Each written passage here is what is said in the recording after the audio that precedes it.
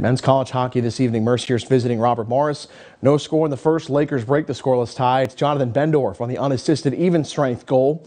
1-0 lead for the Lakers. 5 minutes later, on the penalty kill, shorthanded, but they'll still get a goal here. Jeff Kitt on the assist from Paul Most and Mike Bevilacqua. 2-1 Lakers going to the third. They take a 3-1 lead on the even strength unassisted goal for Bendorf. He had 2 on the night, but RMU with 4 in the third, and a tough loss on the road for the Lakers, who fall 5-3 in college hockey. Penguins at the Rangers.